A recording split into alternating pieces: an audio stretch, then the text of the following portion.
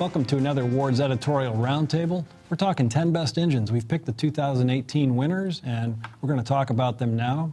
I'm Tom Murphy, and we have with us here today some of the editors who picked the Ward's 10 best engines. Christy Swinesberg, Steve Finley, James Amond, Bob Gritzinger. So let's talk about the winners.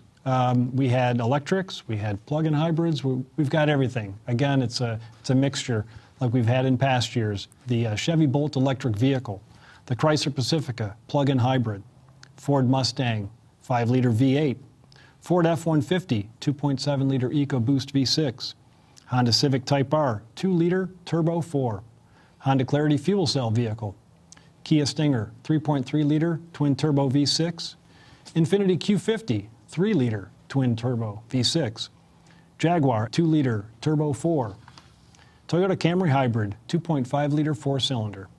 So that's our 10. And just to cover some of the ground rules here, we had 32 entries this year, and we only evaluate the all-new powertrains. That's including propulsion systems, engines, battery electrics, plug-in hybrids, everything. So there were 32. And we had 2 returning winners. So from last year, we also had the Chrysler Pacifica as well as the Infiniti Q50. And we had no BMWs this year. We had no German entries at all, which is kind of a shock. I can't remember a year when we didn't have some Germans. Winners. Yeah, exactly. Yeah. Yeah, not entries, but winners. Sorry. Lots of, and the price cap was $63,000. So if you had a vehicle under $63,000 with an all-new engine, it was going to be in our competition as long as it's available here in the U.S. So let's start going through our list here. The Chevy Bolt, 238 miles of range. We really enjoyed it during our testing. James, you want to talk about it? Yeah, fantastic propulsion system. As you said, 238, 240 miles of range. Almost eliminates any range anxiety you might have. Big key on it, it's fun to drive. I think we all experience that, and we've got an infrastructure, a charging infrastructure that's really starting to build up that makes a vehicle like this possible for a lot more people. And it's nice that we have a charger at our parking deck. That's convenient, so that and a lot more people are running into that at work. Right. Well, and the Bolt was the car of the year several months ago, but we had the distinction of driving that vehicle a lot more than some of the judges of the car of the year did, and Bob especially. You want to talk about your trip to Traverse City?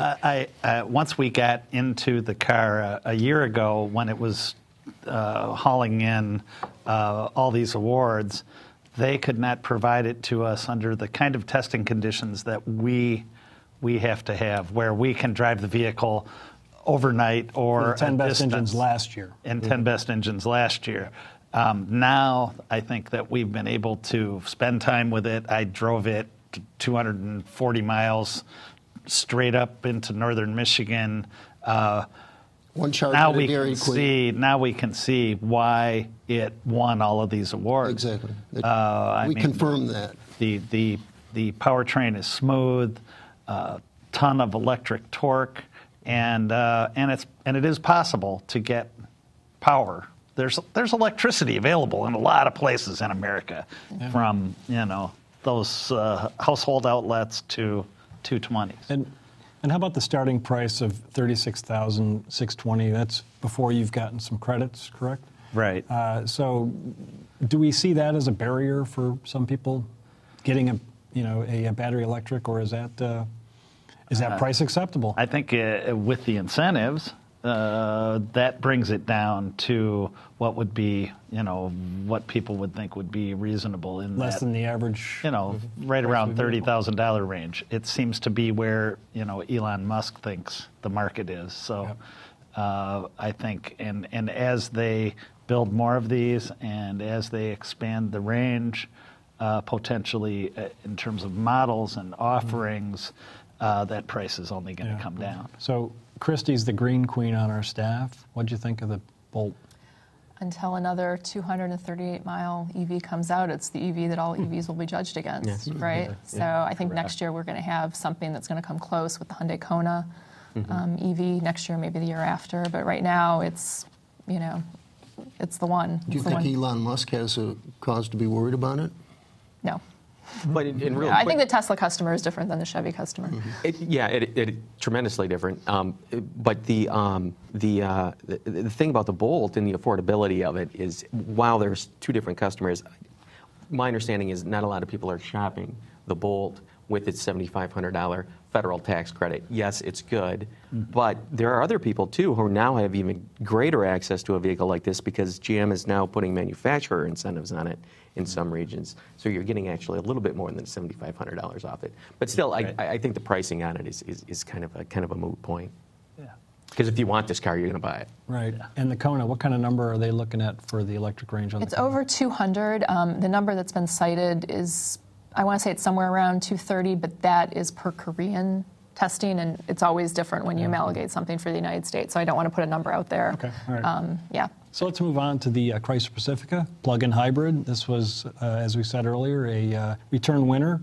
You can plug this thing in, and we were looking at 33 miles each time that we plugged in at our office on the charger. People were plugging it in a lot, and as a result, even on the the longer drives, they were routinely getting well above 30 miles per gallon. I know there were a couple of times when I was seeing 60 miles per gallon in this, just because it had been charging all this time. And when you're using the battery all the time, it's great. So there is a gasoline engine attached to this, the 3.6-liter Pentastar V6, really nice. Overall system output of 260 horsepower. So really nice to have a big vehicle. We're used to smaller hybrids, and now we've got this, this practical family vehicle that is also very efficient. What also needs to be said is we had two Pacifica hybrids, one we were plugging in, one we weren't plugging in. Right. I actually drove the one we weren't plugging in here today, and it's getting about 24 miles per gallon. So that is a great number as well for a minivan that typically would probably be getting in the upper teens, I think, in mixed driving. So Plug it in, the number's going to go up. right, but every time you hit that brake, you're regenning, and so you're getting some. And I really like the smoothness of the engine comes on, the engine goes off. Very smooth in terms of the integration of the stop-start. Yeah, and I don't know if you'd want to call this light electrification or not with a 16 kilowatt-hour battery in there. And dual motors. But it just shows you that if you can give a little bit of electric range to a vehicle, you can really send your efficiency through the roof. Yep. And it's an interesting application because it's so big. We're used to these sorts of plug-ins being smaller vehicles. Now, I know they're electrifying buses and things like that, right? But it being a big vehicle is kind of a head scratcher, but then you realize that really families are moving from place to place within town usually with these. Right. So that electrification makes a heck of a lot of sense. That's definitely it. I drove this up to Traverse City, and I ran out of the electric. That's at 250 miles. Yeah, I ran out of electric in about Clarkston, or at about Clarkston. That's So short range. that wasn't the ideal use of it. But if a family that is, a minivan family going around town, Taking kids to school. taking kids to school, Right. soccer games, all that stuff, If you 33 plug in miles overnight, is great. FCA hasn't Plug in really overnight. been able to give us statistics on usage like we have with the Volts usage, where they estimate, what is it, Christy? I mean, it's big numbers in terms of how many miles are driven on electric power only in the Volt. If that's if the Pacifica hybrid follows that trend, you could have a lot of these vehicles that do all their errands around town, plug back in at home, and never use gasoline unless they take a longer drive. That's the idea. 30 miles, even in cold weather, if it drives down to 20, you can get a lot of your local errands, get the kids to school, that kind of thing. We're going to move on to the Ford Mustang V8. This is in the GT, of course. 460 horsepower. This is the 5-liter, and we had the 5-liter on our list previously. I think the last time it was making 444 horsepower when it was on our list a number of years ago in the Boss 302. That was the highest spec at the time. So now they've done a lot of nice things to this engine, integrating both direct injection and port injection. So Bob, tell us about it. Well, the immediate effect of adding direct injection to port injection is adding 25 horsepower, boosting it up to 460, adding 20 pound-feet of torque up to 420. That's and all of that occurs while improving fuel economy.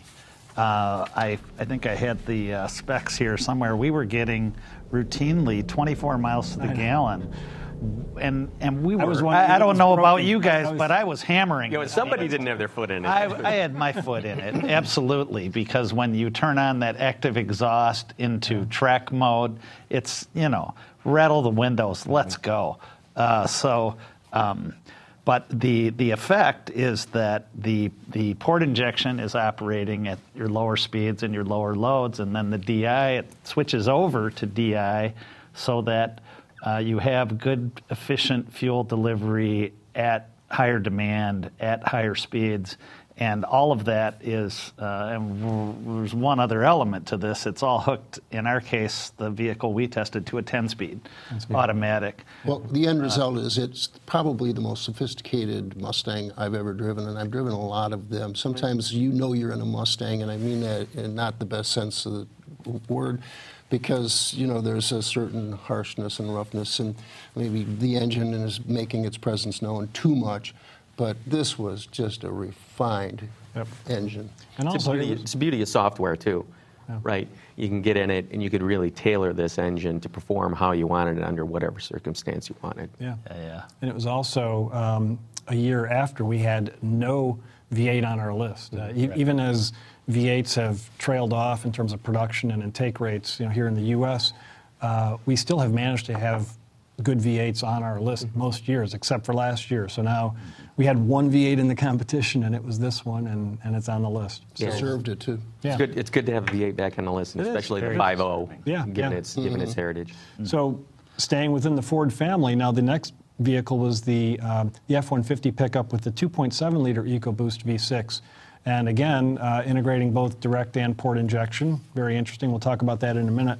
But think about this, folks. 2.7 liters. Most trucks that size were using displacement. Twice as much displacement in V8 engines to get the job done. And here we are in this 2.7 liter small V6. Amazing. And refinement that is unbelievable. I thought, and just really punching above its weight. Yeah. And so in this case, it's the reverse of the 5-liter, and in which it adds direct injection to port. This is the turbo family of Ford engines, which already had direct injection, and they add port so that they get that fuel economy savings, and so that they can get the low-end torque out of the smaller turbo engine.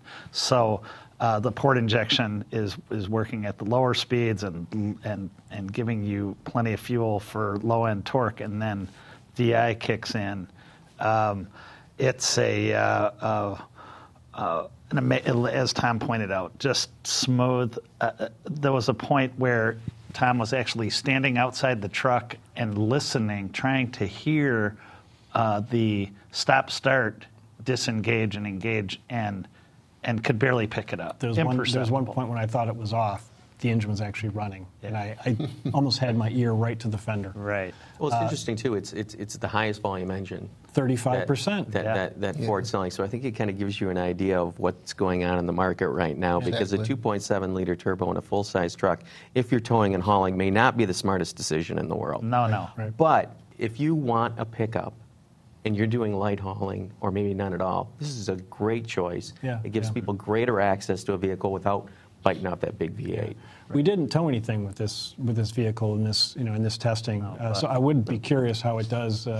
But yeah, you're right. If most people are going to be towing a lot of stuff, but it gives more people more access, more choice. I can get a pickup now. I can get a full-size pickup. If you're towing a lot, they have that 5-liter that we just talked about available. Yeah. Well, that's what you want. You're going to get better mileage from it, ironically, than the smaller engine, because the smaller engine's straining too much. Yeah. So this engine was completely new, 3 years ago, and that's when we tested it for 10 best engines.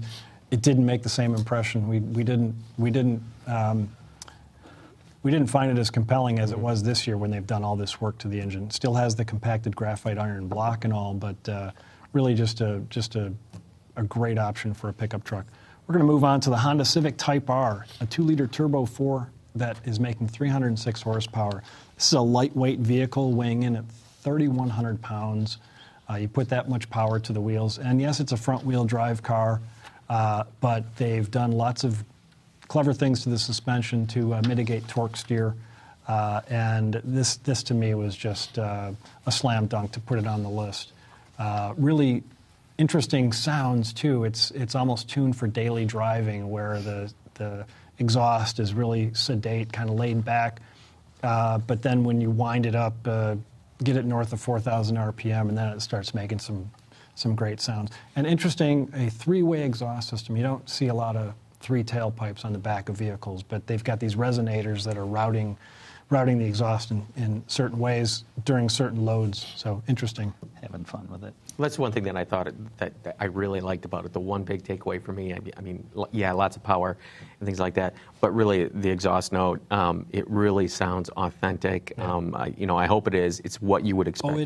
It's what you would expect from a hot hatch. The rev matching on downshifts. A lot of fun. Yes, I love that, especially. Fantastic. Yeah. I called this a chip off a racing block somewhere out there. Honda knows what they're doing in racing engines. Well, and it's really interesting that this is a turbocharged engine, because most of the high output Honda engines over the years in the S2000 or the RSX or the Prelude, those were all naturally aspirated, and you had to rev them, 6,000, 7,000, 8,000 RPM. The 5,500 which was fun. for VTEC. Yeah, but now you don't need that. This turbo is so responsive, and it just gives it to you right away, and you don't have to rev it so high to wring out what you want from that engine. Also worth noting, 26 miles per gallon we got in this vehicle. Yeah. And I didn't drive it gently either. I think it beat our previous winner, the Focus RS, by 5 miles per gallon. It did. In my evaluation. Mm-hmm. Yep. Yeah. All right, we're going to move on to the Honda Clarity fuel cell vehicle. Running on hydrogen, folks. This is the second FCV that we've had on our list. We had the Hyundai Tucson 3 years ago. Yeah. That was fun. But this one is this one's range is 366 miles versus 265 miles in the Tucson. So you can see why we found it compelling, and very smooth uptake. The acceleration is great. The braking, it all feels very natural. There's nothing. There's no you don't have the grabby experiment. brakes. Yeah, it doesn't feel like a science experiment. You just get in and you drive it the way you would a normal vehicle. It feels like a very high-end Accord. Yeah, of course. The biggest problem is the infrastructure. Where are we going to find hydrogen? And that's coming in. It's coming in on the West Coast. It's coming in on the East Coast. Right. There's a station open in Rhode Island now. Once the West Coast gets in, the East Coast gets in, and then they're going to fill in the middle of the country. Theoretically, these vehicles should be a lot more available. Yeah. And they're making it very attractive, at least Honda in this case. And I know Hyundai did something similar when they first launched their vehicle, and that was low lease price of, I think it's $369 a month. Right. For 20,000 miles. And for 20,000 miles. Fuel is included. You get $15,000 worth of fuel for the year. Right. Yeah. Well, you got to do something like that. Tom, you mentioned the biggest problem is the recharging stations. Yep. Another problem, maybe not the biggest one, is convincing people to buy this vehicle or to plug into this vehicle, because it's tough enough trying to get people to buy EVs, let alone fuel cell vehicles. Yeah. So that's a tough order. I mean, if we're talking about a viable car that's on the market versus just a science experiment. One of the other selling points with that lease that overcomes some of that is that you also get 21 days use of a luxury vehicle through Avis, so that if you need to take a trip somewhere where your hydrogen vehicle can't get refilled, you do have options. And that's just smart. Yeah, So, but it's the most powerful, most efficient, most compact fuel cell stack yet, 33% smaller than the previous generation, and 1.5 times more powerful. So the whole idea to this thing is it fits under the hood of an Accord size 5-seat sedan, and you get 5 seats. The storage is in such a way that it doesn't intrude on the interior. The powertrain doesn't intrude anywhere. Yep. Any Honda with a V6 under the hood could have this fuel cell just to clarify system. on the clarity, Yeah. it belongs on the list, Oh, yeah. undoubtedly. I just wonder about its chances in the marketplace. If Right. EVs are a tough sell, then something like It's this great has in got to be sport mode, really tough. that's for sure. This is a long play. And real quickly on this, given the relationship between GM and Honda on fuel cells, Yeah. couldn't we be seeing in another tuned, year or right? two a GM fuel cell? Yes. mix? Oh, right, yeah. Let's see where that technology goes then. So, I mean, this is what this competition is about, recognizing advanced technology and great engineering. And so I have no qualms about this being on the list. And I'm looking forward to more of these vehicles coming in the Yeah. future. Also, the longest range EV, or the longest range of any zero-emission vehicle on the planet, as I understand. We're going to move on now to two twin-turbo V6 engines, back-to-back. We had them testing at the same time. The first is the Kia Stinger, and then the other is the Infiniti Q50. They were both really evenly matched, but let's talk first about the Kia Stinger. 3.3-liter twin-turbo. This engine first we tested in the Genesis G80, a much heavier vehicle, like 600 to 700 pounds heavier than the Kia Stinger. Both good in their own way. In the G80, it's more of a cruiser, a real nice luxury cruiser, but still 365 horsepower, 376 pound-feet of torque. That's a good number. 0 to 60 in 4.7 seconds for the Stinger. So. Spectacular. I mean, who needs a V8 anymore? Exactly. Right? This is why we only had one V8 in the competition this year. Yeah. Right? And Yeah. the engineers for this Korean automaker lean towards torque wisely. Yes. And this has gobs of torque, and the vehicle uses it well. Yeah, I got it up to 95. Not that I recommend people at home do that, but On a track, of course. yes, of course, yes. Close I mean, quotes. Professional like that. driver. You know, it didn't break a sweat. It's instant on-demand instant power. 1,300 RPM. You get 376 pound-feet. So that's a really impressive stat. Well, the engine is also in the Genesis G70, which is smaller than the G80, but it's tuned more performance for the Stinger. Yeah. You can tell the difference, even though it performs very well in the G70. But what about Kia coming out with a vehicle like this? Do you find that astounding? I think it's great. I mean, the Kia Optima is a nice car. Kia's been putting out some nice product. And But this is if Hyundai, pushing the envelope for them. it is. But Yeah. if Hyundai can go upstream, then why shouldn't Kia go upstream as well? I mean, they're all part of the same corporate family. Yeah. I think it makes perfect sense. Well, they say the car makes the name rather than the name making the car, but I just wonder how many people will buy a performance Kia. Well, it's got a lot of positive It reviews sure has. right now. I mean, there's a lot of hype about it, and it lives up to the hype from And what Tom, I can tell. this is the first time a Kia's been First on our time list. a isn't Kia it? has You been go on back- our list. That's right. Absolutely. Yes. Yeah, it is. Kudos to them. Worth noting that the Genesis G80, the heavier Genesis G80, in our fuel economy testing was, we were getting 25 miles per gallon routinely. We were getting less impressive fuel economy in the Kia Stinger, probably because we were just driving it harder. It's also colder right now, Right. too. That is true. Yeah. I think 21. Leadfoot's had more to do with it. Yeah. All right, we're going to move on to the Feet. Infiniti Q50.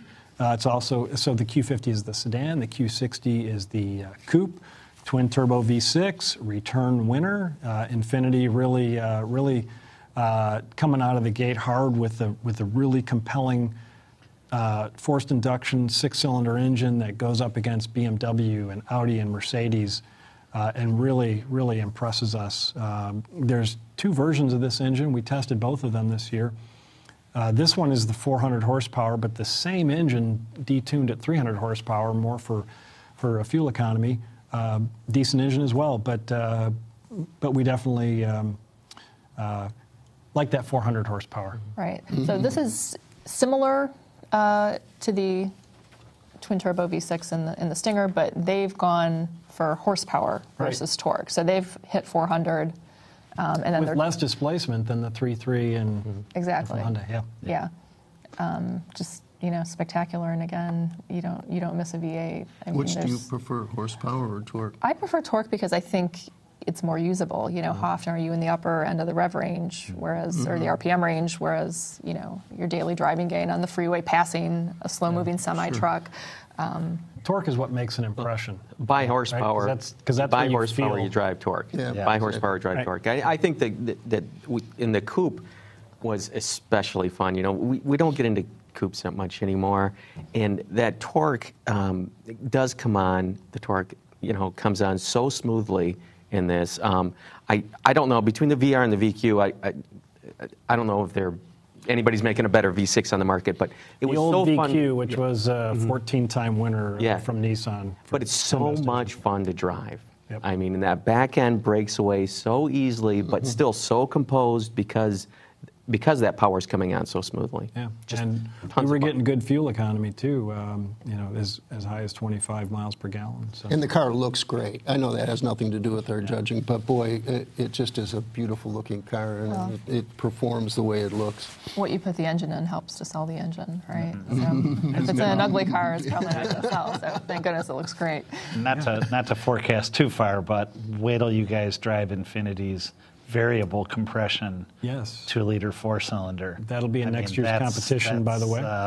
ought to be in next year's, and that's the next big step Yeah. from these engineers. From We're looking Nissan. forward to that one. We're going to move on to another first-time winner for the Ward's 10 Best Engines list, Jaguar. They've never been on our list, and now they have this is the 2-liter 4-cylinder gasoline engine. Last year we had the Ingenium diesel engine, the 2-liter 4-cylinder diesel, that did not make the list, but now comes along this gasoline engine. This one is rated at 247 horsepower. There's a high output version that's 296 horsepower that we just couldn't get for this year's testing. We're going to have that in next year's competition. But we were still duly impressed by the lower output version, 269 pound-feet of torque, 0 to 60 in 6 seconds, not bad for a luxury sedan. Electro-hydraulic valve train, lots of interesting engineering here, and important to note, this is a Jag engine. The Brits are very proud that this didn't carry over from Ford at all. This is theirs. So, and really has the Jag character. You know, over time, Jaguar's been known for 12 cylinders and big 8 cylinders and engines with that Supercharged V8s. You know, torque that you can drive. You can drive in a higher gear, and it just pulls and pulls. And so here they are with a 2-liter 4-cylinder that has that same kind of feel. That's what surprised me. Yep. It was Jag, no question. and at the same time, standing up very well against BMW, Audi, Mercedes, Cadillac, Infiniti. I mean, all of those, they're all doing good 2-liter turbo 4s, and this one is right there in the hunt. Good fuel economy. Great low torque peak. Yes. 269 at 1200 RPM. 1200 RPM, doesn't take much to get that torque. So yeah, we're looking forward to that. It's worth noting, you know, Jag is talking a lot about electric vehicles coming, plug-in hybrids coming. They're like everybody, they really want the electrification. Right. They need the electrification, but it's great to see them still doing fine internal combustion engines. So the last engine on our list, last but not least, the Toyota Camry Hybrid 2.5-liter 4-cylinder. This is the new Dynamic Force engine. Interesting to see no turbos involved here. This is all natural aspiration. Again, using the D4S dual injection.